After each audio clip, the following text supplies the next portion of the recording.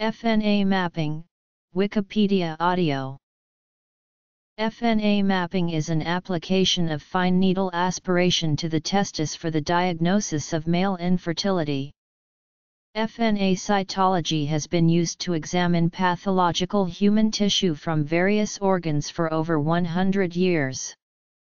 As an alternative to open testicular biopsy for the last 40 years, FNA mapping has helped to characterize states of human male infertility due to defective spermatogenesis. Although recognized as a reliable and informative technique, testis FNA has not been widely used in U.S. to evaluate male infertility. Recently, however, testicular FNA has gained popularity as both a diagnostic and therapeutic tool for the management of clinical male infertility for several reasons. For these reasons, there has been a resurgence of FNA as an important, minimally invasive tool for the evaluation and management of male infertility. Advances in assisted reproductive technology have revolutionized the ability to help men with even the severest forms of male infertility to become fathers. This field began in earnest in 1978 when the first successful in vitro fertilization cycle was performed. This technique involves controlled ovarian stimulation followed by egg retrieval, in vitro fertilization, and embryo transfer to the uterus. In the United States, the number of babies born to infertile couples with IVF has risen logarithmically from 260 babies in 1985 to almost 50,000 in 2003. Another significant advance in art was the development of intracytoplasmic sperm injection in 1992. Performed in conjunction with IVF, ICSI involves the injection of a single, viable sperm directly into the egg cytoplasm in vitro to facilitate fertilization in cases of low sperm numbers. ICSI has decreased the numerical sperm requirement for egg fertilization with IVF from hundreds of thousands of sperm for each egg to a single sperm. In addition, ICSI allows sperm with limited intrinsic fertilizing capacity, including immature sperm obtained from the reproductive tract of men with no sperm in the ejaculate, to reliably fertilize eggs. Indeed, ICSI has become so popular that U.S. clinics have routinely used it in more than 56% of their IVF cases. Changes to infertility medicine. The success of ICSI has also encouraged reproductive clinicians to look beyond the ejaculate and into the male reproductive tract to find sperm. Currently, sources of sperm routinely used for ICSI include sperm from the vas deferens, epididymis, and testicle. Interestingly, as art has evolved, so too have novel FNA techniques to help diagnose and treat severe male infertility. An example of this is use of testicular FNA mapping to systemically assess and localize sperm for ART in men with azoospermia and with testis failure characterized by patchy or focal spermatogenesis. Indeed, this combination of techniques has allowed men with even the severest forms of infertility, including men who are azoospermic after chemotherapy for cancer, to become fathers. From a contemporary search of the English literature, it is apparent that the diagnostic testis biopsy has been used to study the pathological basis of male infertility for 60 years. The surgically obtained testis biopsy accurately describes testis architecture, is the best technique to detect in situ neoplasia or cancer, and allows for the overall assessment of the interstitium. Levin described a qualitative method of assessing testis histologic patterns that is commonly used clinically to assess testis pathology in male infertility. Recognized patterns include normal spermatogenesis, hypoplasia or hypospermatogenesis, complete or early maturation arrest, Sertoli cell only or germ cell aplasia, incomplete or late maturation arrest, and sclerosis. Johnson proposed a more quantitative analysis of testis cellular architecture based on the concept that testis damage causes a successive disappearance of the most mature germ cell type. The Johnson scoring system involves a quantitative assessment of individual germ cell types that is very detailed and relatively laborious for routine clinical use.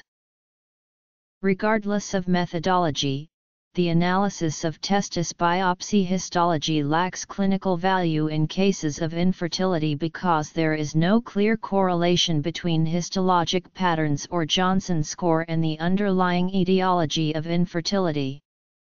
That is to say, the clinical utility of understanding the histology pattern is low, because biopsy patterns do not correlate well with specific and correctable diseases. In addition, the inter-observer variability in testis biopsy readings for infertility is significant. This was aptly demonstrated in a study by Cooperberg et al. In which the histology readings from 2 independent pathological reviews were prospectively compared with 113 testis biopsies undertaken for infertility. Importantly, in 28% of cases preparation artifact or insufficient biopsy size rendered the sample suboptimal for interpretation. In addition, in 46% of cases, the 2 reviews disagreed, and this discordance resulted in significant changes in clinical care in 27% of cases. The most common error in pathological review was the underappreciation of mixed histological patterns that are common and characteristic of infertile men with no sperm counts.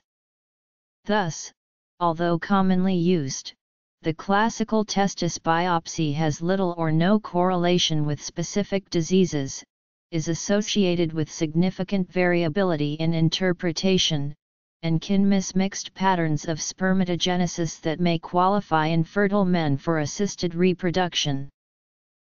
In many countries, testicular FNA cytology is preferable to surgical testis biopsy for the evaluation of male infertility.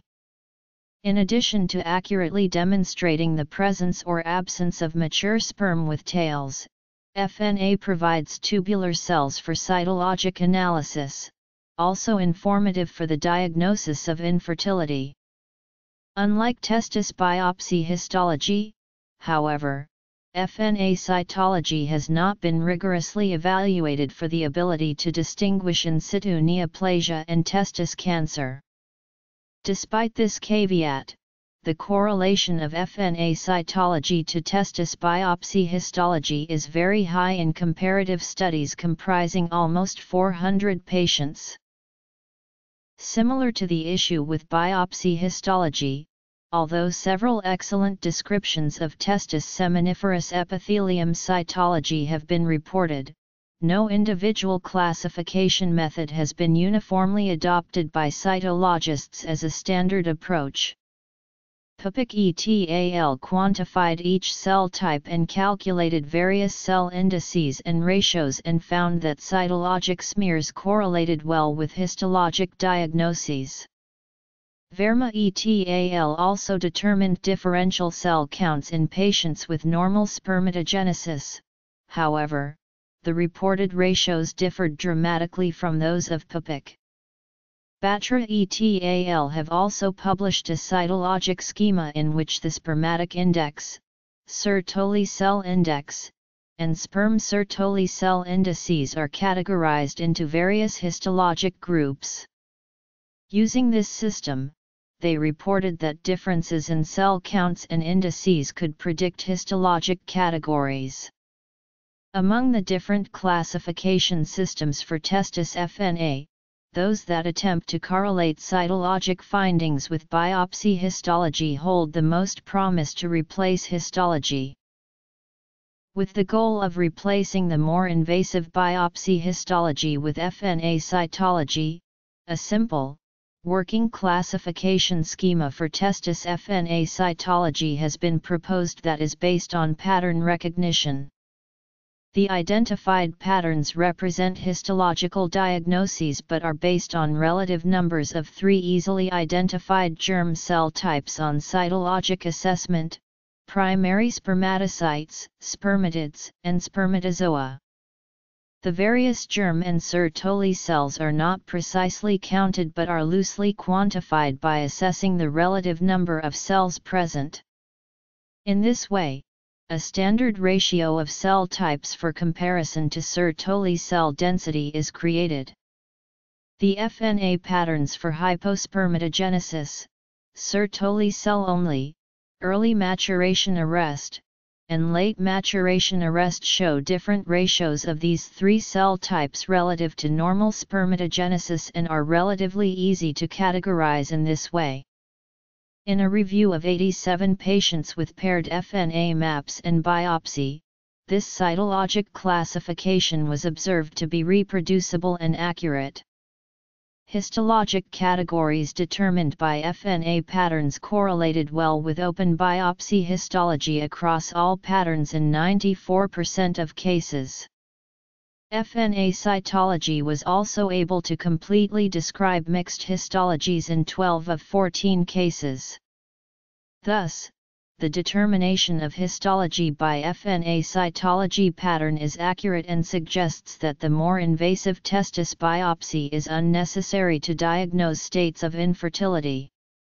Alternatively, it is possible that newer processing methods can be applied to testis FNA cytology specimens to concentrate and prepare seminiferous tubules for sectioning similar to classic histologic preparations. Either way, testis cytology is a viable alternative to histology in the evaluation of male infertility. It has become clear to reproductive urologists who regularly perform testis sperm retrieval in azoospermic men for IVF-ICSI that spermatogenesis varies geographically within the testis. This underscores the limitation and inadequacy of a single, localized testis biopsy or a single FNA specimen to accurately reflect the biology of the entire organ. In fact, the current clinical challenges are, to determine which infertile men with azoospermia harbor sperm for IVF-ICSI and to precisely locate the areas of sperm production within atrophic, non-obstructed testes. This clinical need led to the development of testis FNA mapping in male infertility by a team of University of California San Francisco physicians led by Dr. Paul J. Turek. In a pilot study of 16 men from 1997, testis FNA was used to map the organ for mature sperm. The concept for mapping testis for sperm was inspired by the work of Gottschalk-Sabag and colleagues and modeled after the approach to prostate biology in which multiple prostate biopsies are used to detect foci of prostate cancer. Similarly, FNA was applied systematically to detect the presence or absence of sperm in varied geographical areas of the testis. In this study, azoospermic men underwent simultaneous testis biopsies and site-matched FNA, and FNA was found to be more sensitive in detecting sperm, as several men had sperm found by FNA but not on biopsy. Additionally, in 1/3 of patients, localized areas of sperm were detected by FNA in areas distant from biopsy sites without sperm. These data confirmed intratesticular heterogeneity with respect to sperm distribution and suggested the potential of FNA to localize patches of active spermatogenesis in failing testes. Testicular FNA mapping is performed using classic FNA technique. Under local anesthesia in the office, the testis and scrotal skin are fixed relative to each other with a gauze wrap. The testicular wrap is a convenient handle to manipulate the testis and also fixes the scrotal skin over the testis for the procedure. Aspiration sites are marked on the scrotal skin, 5 mm apart according to a template. Accuracy. The number of aspiration sites varies with testis size and ranges from 4 to 15 per testis. FNA is performed with a sharp beveled, 23-gauge, 1-inch needle using the established suction cutting technique. Precise, gentle, in and out movements, varying from 5 mm to 8 mm, are used to aspirate tissue fragments. 10 to 30 needle excursions are made at each site. Suction is released, and then the tissue fragments are expelled onto a slide, gently smeared, and immediately fixed in 95% ethyl alcohol. Pressure is applied to each site for hemostasis. A routine Papanicolaou stain is performed. Smears are reviewed by experienced cytologists for specimen adequacy and the presence or absence of mature sperm with tails. For immediate interpretation, fixed slides are stained with undiluted toluidine blue and read with bright field microscopy after 15 seconds. Patients take an average of 2 pain pills after the procedure. Complications in over 800 patients have included 1 episode of hematospermia and, in another patient, post-operative pain for 7 days. In another study, systematic testis FNA was used to determine which men were candidates for IVF-ICSI and to guide sperm retrieval procedures. Sperm retrieval guided by prior FNA maps was proposed as an alternative to standard sperm retrieval, which is generally performed on the same day as IVF and is associated with a significant chance of sperm retrieval failure. In 19 azoospermic men, sperm retrieval guided by prior FNA mapping found sufficient sperm for all eggs at IVF in 95% of cases. In addition, FNA-directed procedures enabled simple percutaneous FNA sperm retrieval in 20% of cases, and minimized the number of biopsies and the volume of testicular tissue taken when open biopsies were required. Testis-sparing procedures are particularly important in men with atrophic or solitary testes, and sperm retrieval guided by information from prior FNA maps can conserve testis tissue. Thus, this study confirmed that FNA maps can accurately identify azoospermic patients who are candidates for sperm retrieval and ICSI. In addition, it demonstrated that FNA maps can provide crucial information with respect to the precise location of sperm in the testis and can minimize the invasiveness of sperm retrieval. Currently, 2 kinds of maps are performed in the evaluation of azoospermic infertile men. A compound map is typically performed as a diagnostic test to find sperm in failing testes. For this indication, men have testis atrophy, an elevated serum follicle stimulating hormone level, or a prior biopsy revealing abnormal or absent spermatogenesis. A simple map is used to confirm the clinical expectation of sperm production in men who may be obstructed and azoospermic. Simple FNA maps are offered to those who are planning to have reconstructive procedures or sperm aspiration from the epididymis and who desire more complete information about spermatogenesis before proceeding with reconstruction or sperm retrieval. Regardless of the type of map, these procedures are generally diagnostic in nature. An experienced cytologist has a much better chance of finding sperm on a stained testis tissue specimen with its higher resolution than does an andrology lab technician looking at the same tissue as part of a sperm retrieval procedure in an unstained specimen. From a comprehensive study of 118 consecutive azoospermic, infertile men who underwent FNA mapping, much has been learned about the geography of spermatogenesis in both normal and abnormal testes. In men with obstructive azoospermia, sperm is found in all sites and in all locations on the FNA map. However, in men with non-obstructive azoospermia, sperm is found in about 50% of cases. In the subgroup of men with no sperm on a prior testis biopsy, FNA maps revealed sperm in 27% of cases. This increased sensitivity in sperm detection is likely due to sampling a larger volume of the testis. There was also an intratesticular variation in sperm presence in 25% of cases and an intertesticular discordance rate of 19%. This suggests that bilateral examinations are crucial to fully informing men with non-obstructive azoospermia about opportunities for fatherhood. FNA mapping has also been used to determine whether particular geographic sites are more likely to have sperm than others.